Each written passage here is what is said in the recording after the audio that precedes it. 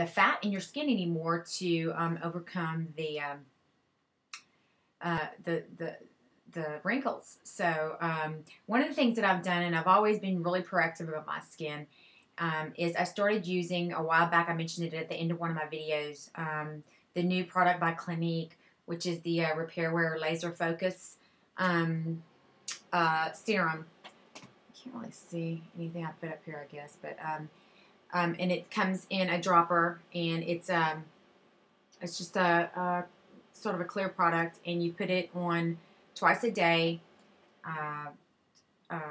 before any of your other products that you put on, your cleansing products, your moisturizers, your night cream. So I'm talking about this serum because I've noticed a significant difference, and it's hard to tell in my videos, but for me, seeing my skin close up every day, because I'm really like anal about how my skin looks and how I'm aging and all that. But this product has really, really reduced a lot of my fine wrinkles that I have, and brightened my skin up a lot. So I wanted to say that when I first got it, I think it had just come out, and I'd read some reviews on the internet about it, and I said that I was going to come back and talk about it. So this is my second bottle, probably about my second, I'd have to look back on the timeline there, but maybe my second month that I've been on it. I'm not sure, but I'll have to look. But I'm going to continue to use it and see if it benefits me anymore in addition to some of the other things that I do. But this has been a really, really good product for me so far, and I've really noticed. I'm looking at myself now. I'm like, what are you noticing? Because like, what's wrong with the light in here today? But and then the other thing that I've been using that you know, I like to try new makeup and different things, and I'm really frivolous when it comes to, I mean, I like high-end things, but I also like things that work really well. And lately, I've been on a mascara kick. And I've been trying a lot of different mascaras. And this mascara, you know, I'm a magazine junkie, and I read all the articles and reviews. This mascara, I read about it, and I'm like, well, I'm just going to try. I'm not kidding. I probably bought like, in 2 or 3 months, I bought like 10 mascaras because I was just on a thing of, you know, because one of the things that happens is, to me, when I'm losing my hair, to me, my lashes and my brows don't seem as thick. It could just be something, you know, in my head or whatever. But so I started using this, and this is awesome. The Maybelline The Falsies Volume Express. This is my current mascara that I'm using, and I have to get really close up because I really didn't put a thick layer on today.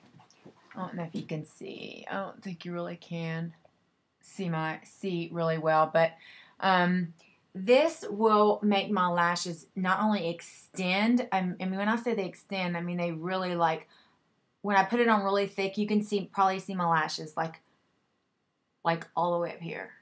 And then it also gives them a lot of volume. It makes them really thick towards the base of my lashes, which I really like. And I've used L'Oreal's Voluminous. That's the only mascara that I would use for a long time, and I've tried many. And so this is even replaced my O Standby of that one. So this is a really good product if you're into, if you have, I don't really have, my lashes are long if I use enough product. But this is something that if you just want to grab it off the shelf and you want some volume and some length, both. And it's really easy. It comes off really easy. So this is one of my favorite products right now. So that's probably the only thing that I'm going to talk about my keratin treatment that I got today, which I've been told I have to wait 3 days before I wash my hair. And they go and they wash it out, wash the product out. But I can't, like, clip my hair back. I can't, like, put it up in sunglasses. I can't even put any product at all in it. So it's super fine right now, and it's super soft. So I'll let you know. I may do a video when I'm done with that if anybody's interested in that type of in those treatments. I've been interested for a while, and it's just kind of taken me a while to get where I thought it might benefit me. And from what my hairdresser says, that when you get this type of treatment, it's really, I don't know, she tells me, and I've read a little bit that it's, if you have color treated hair, it really binds really well to it. And keratin is something that your hair has naturally. So putting it back is supposed to make it look more healthy. So I don't know. We'll see.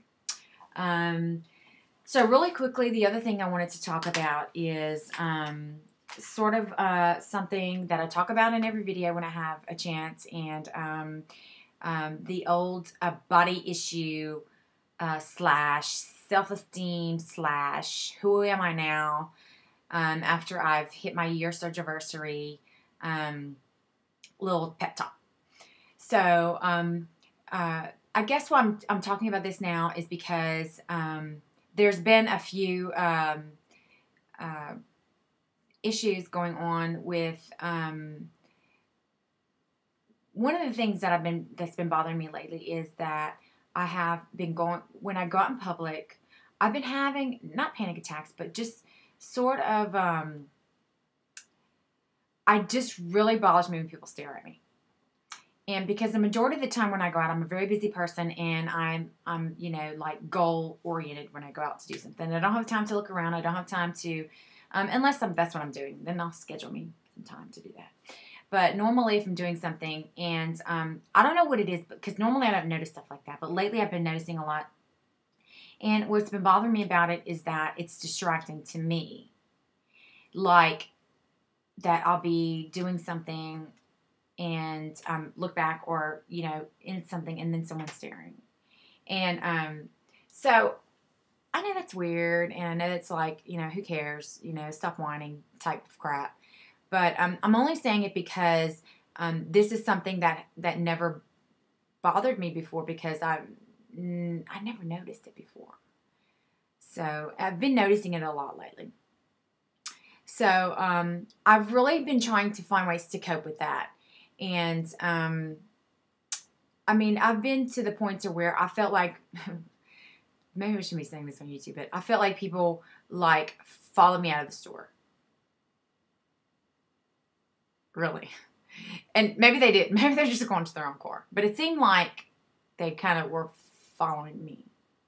Okay, maybe I won't post this video now because that really sounds paranoid.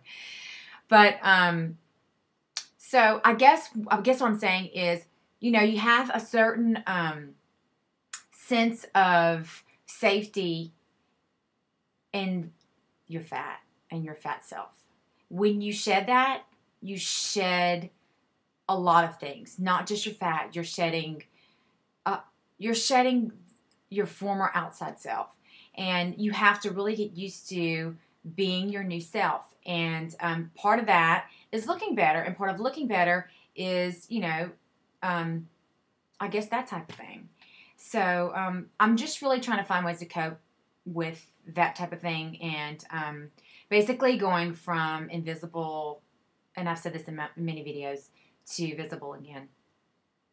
And you know, the anonymity and the invisibility wasn't that bad to me. That might sound like it's misplaced, but the people that I want to see me and that matter to me, you know, that's one thing. But the people that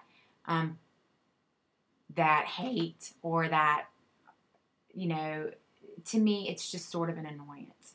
And again, I don't even know if I'll post this video because it's not really something I planned to share. But you know how I am. I just kind of get carried away, and then I just say what I feel, and you know, hopefully I connect with someone, you know, that may be going through the same thing. I'm certainly not doing it for any other reason than that. So I see I ran a little bit long, and I said I was just going to do a quick video, and I have things I need to get to, but just wanted to mainly talk about those product reviews.